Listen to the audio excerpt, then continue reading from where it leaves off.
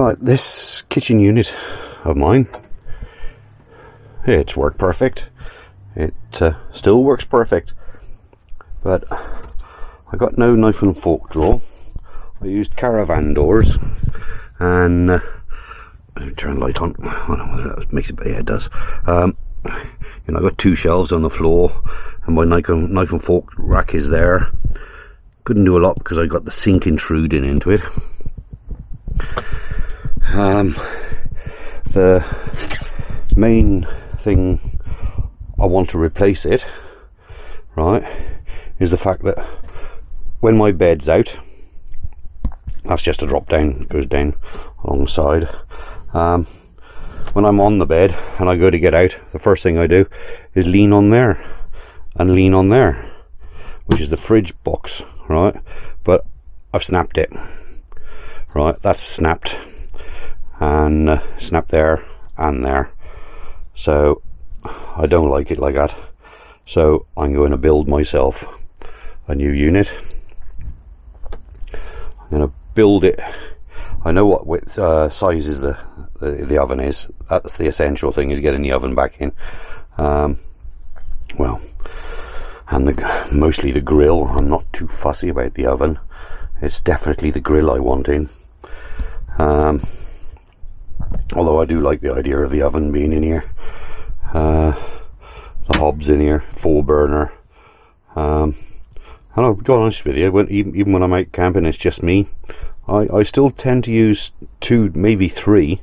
You know, I got a frying pan on one, I got the beans on the other, and the kettle on the other. So, you know, I'd be sitting down to eat dinner without a cup of tea.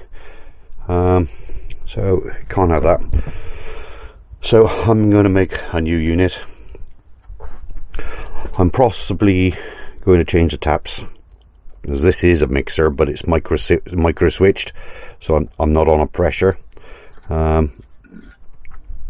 It's not a pressurized system. Don't really like the idea of a pressurized system, because if you have got a leak, it's continuously pumping. Especially being as my pump is inside underneath the wardrobe, I just can't hear it. Even when I got it turned on, I can't hear it.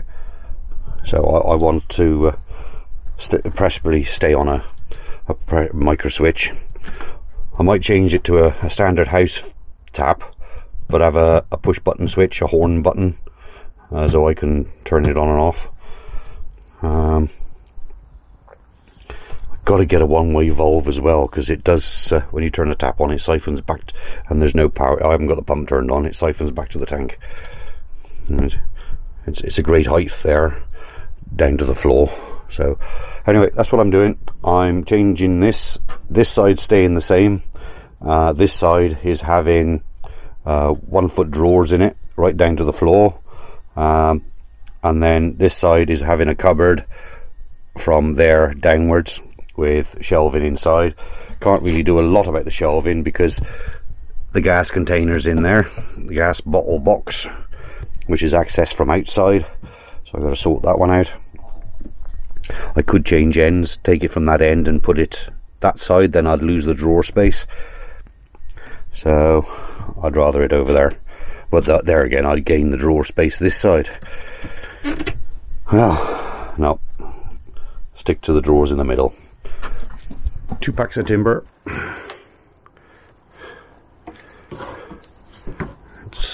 That's 71 by 19. That's for the face, and 34 by 19. So let's get a closer up of that one there. And I'm making it out of ply. This is lightweight ply, and it does stain down. It is light. I mean, the wind's taking it around here,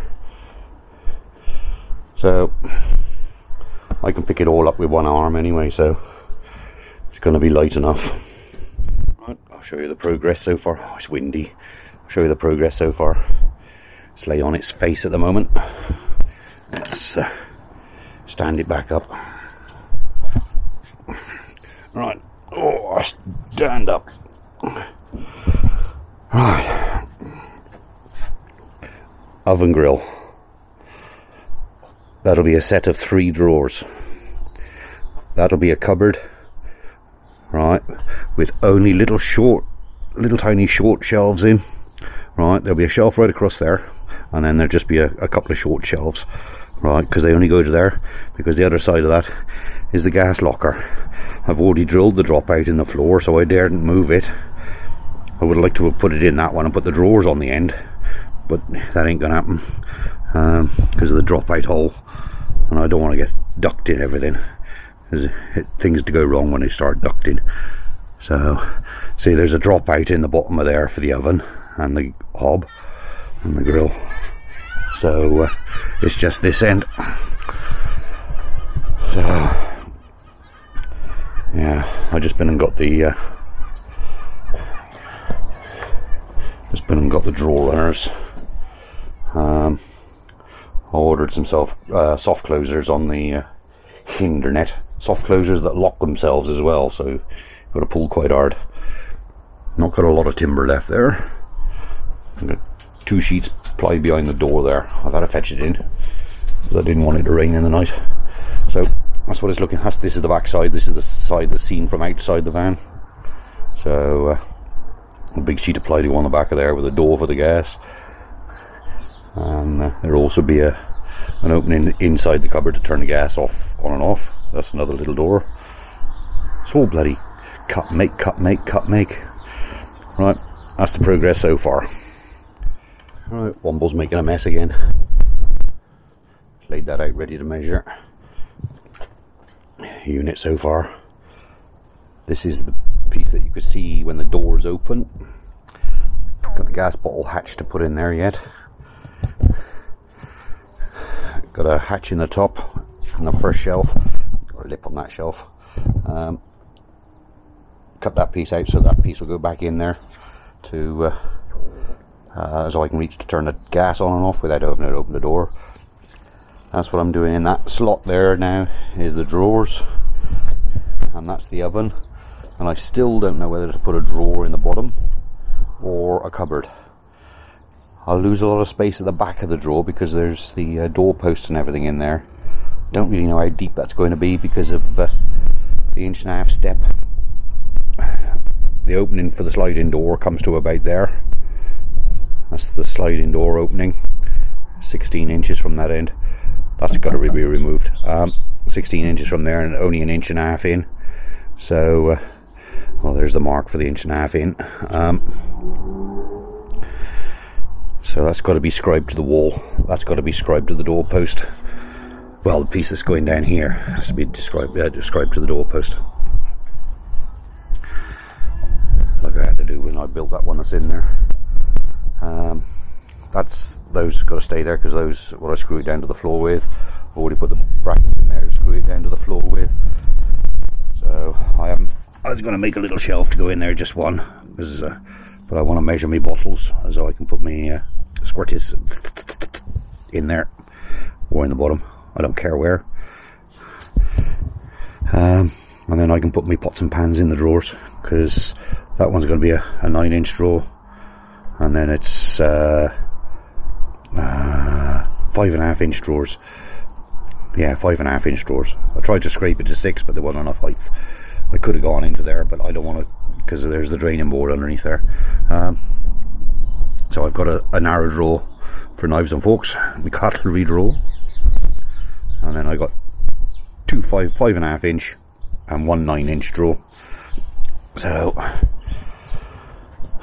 that's it so far. Put a small plinth on that end there, just to cover the gap, because my carpet does go right up to that, so I had to measure that. Didn't really want to cut the carpet again. So that's it. Yeah, well, Tyler's got some pretend paint and he's now painting it. Don't say as I like the colour. Do you like the colour? Yeah. Yeah, he likes the colour, so it'll do for him. If it'll do for him, it'll do for me. Yeah. You're nowhere near finished yet. I don't see no runs or streaks. Yeah. Let's turn it into a little bit more. Okay. Right. And because of this little hindrance, I put every one of those drawer runner rails in the wrong place. Didn't you? Yeah. Yeah. So I had to move them all. Right, it's on its back. It's on the bench. Don't swing on that because that'll break. It's on the bench. That's it. It's 5 o'clock. Just pack it in. Tea time. So, just to show you what it's like. Sawdust. You trying to get in the camera? Yeah. Right, that's it. I've had enough. Fit the drawers tomorrow. I've decided three drawers, one cupboard at the bottom, because there'll be a cupboard there to match underneath that. I haven't made the door for the gas bottle yet. I can turn the gas on and off inside. Will you get out of my camera? Because you're ugly. I'm fat, you're ugly, but I can go on a diet tomorrow. Right, that's it. There you go. See it on the floor now in a minute. Put it down on its feet now. And it's not a cupboard for you to climb around in. There you go.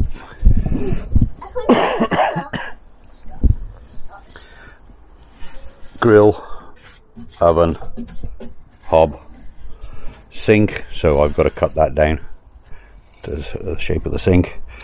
I'll wait until I've got the sink out of the other one to know exactly where it's going. 1 drawer, 2 drawers, 3 drawers, and I'm going to have a drop down cupboard at the bottom.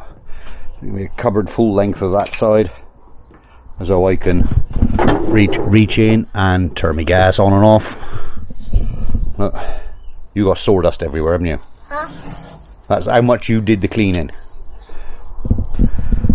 But anyway, that's all done there now. So I can just get on and make the drawers now.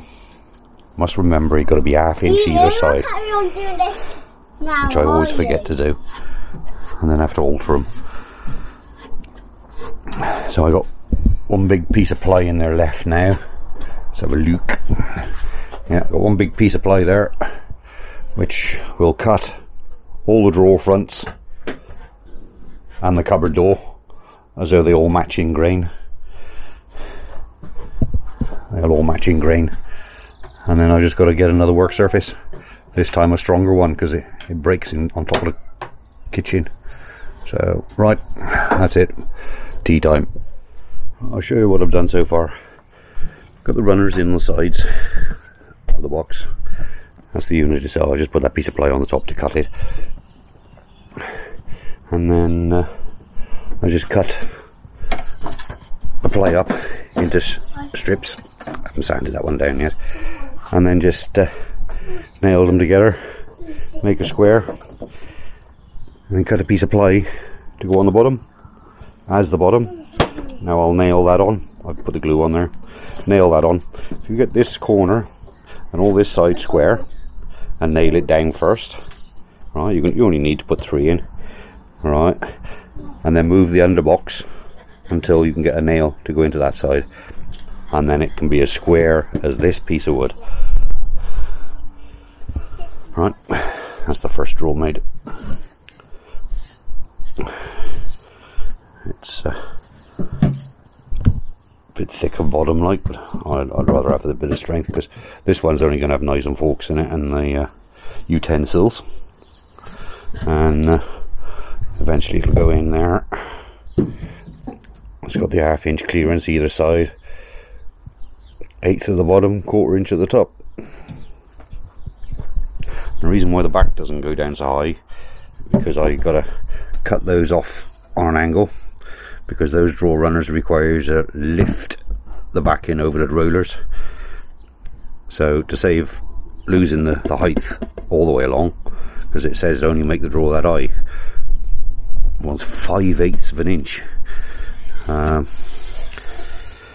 That's one less than 6/8, which is 3/4. I don't see the point of losing all that drawer space to stop stuff sliding around. So then this isn't the one, but it'll then have a drawer front on there eventually. eventually. So progress so far. That big round thing in the sky. You see it's lighting up the shadow. That's how bright it is. This is on automatic anyway, so should adjust to the light. Anyway, that's the prototype draw gone together. I just got to put the middle transoms in now, just to stop them clashing. Alright, this is a man with most tools, not all the tools, and I still prefer to do it by hand.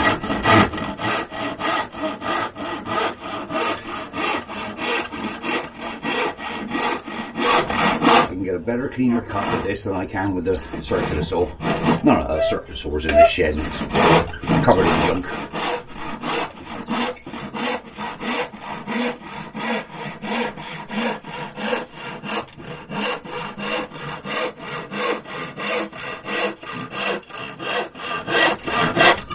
But don't force it, let the saw do the work.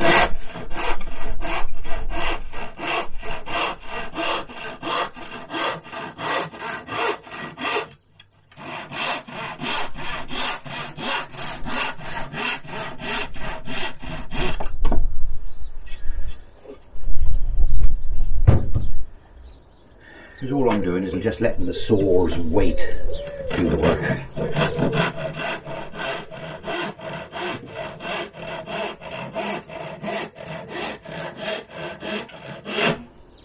Finger down the side of the saw just to keep it in guide. Usually goes where you point it then.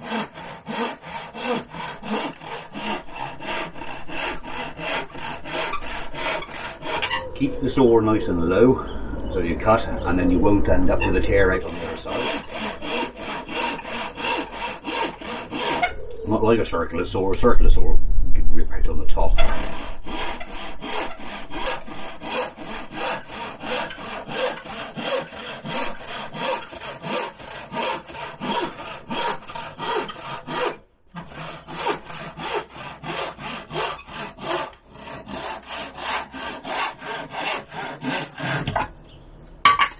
There you go.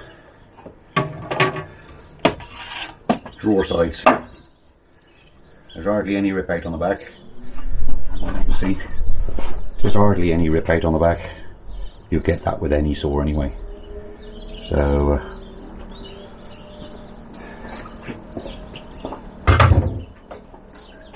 you clamp your work down.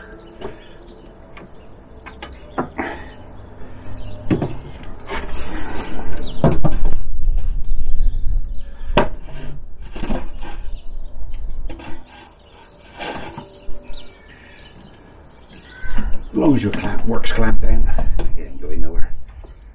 Might move a bit.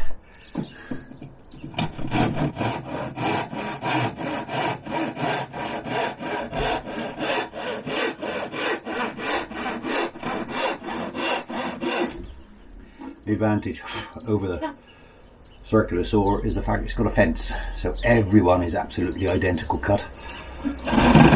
Whereas this, there is the thickness of a saw waver in between the joints. Well, damn it.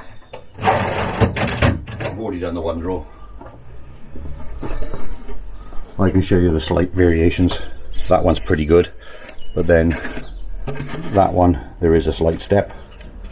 But the draw front's going against it, covering it, so it ain't going to work. It ain't going to be... and the back is tapered because you've got to lift the drawer in, tip it up and then slide it in. Because of these two little lumps here, they stop the drawer running all the way out. So I make the back definitely lower.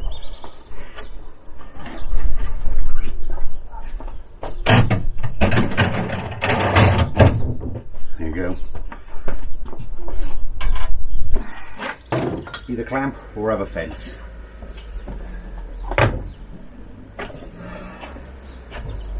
Now my daughter's come out wondering what the hell I'm talking to. I thought you were having a senior moment. I have senior moments all the time.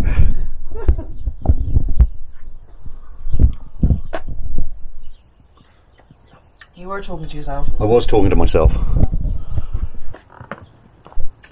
Right now, folks, it's now 5 o'clock in the afternoon. I've just taken the back off. The sun's moved right round. I just got it on the back gates now. Hence the reason why I'm down this end of the garden. I've been following it. But got all the drawers in. They're all up and running lovely. Haven't cleaned them out yet. They're all there. All lined up. The bottom door is going to be a cupboard. Drop down into the passage. And that'll be hinged. So I don't lose that 4 inches, 5 inches of space in the floor. Same in that cupboard. And this one is the cupboard door for there. And I get getting the hinges out of the van. We'll take the other kitchen out first because I'm going to use the hinges off the other kitchen. So it's all measured up right. And what I'm in the middle of doing now, I've just taken the back off, as I say. Just took the back off because that was just lightly screwed in there with 5 screws, and just to be able to cut the hatch. If I can pick it up, I need 2 hands. Right, there you go. So I've got the dog kennel. The gas bottle entry there. Look at that for a fit, eh? Nice and tight. That's what she said. There you go. Of course that'll be the laminate floor of the van that once it's in there. And I still haven't decided, because of course I can't fit the kitchen and the top in there to be able to make the door for that side. That'll have to be after it's in. Because I just don't know, I need the old unit out to be able to measure properly, get it in there right. This is just temporary across here because the grill's are there, but I will be putting a piece of aluminium angle iron, only shallow stuff, but it'll be thick, behind those 2 posts to take the weight, because I've only got this much of top, and that's what's happened last time is as I've got out of bed I put my hand on there and snapped it in half. So that's what I'll be doing there. Yes, okay, I've lost 3 inches of space above the drawer. That's only a bolt, but it also allows that I've got to cut the sink in, because the sink will cut into that. So I'm hoping it's not going to foul the drawer. I can't remember the height. 7 inches from the top, I think it was. So it's 5 inches from the top. So it shouldn't infringe on the drawer. Still undecided whether just to put a bloody dog bowl in there. I don't know yet.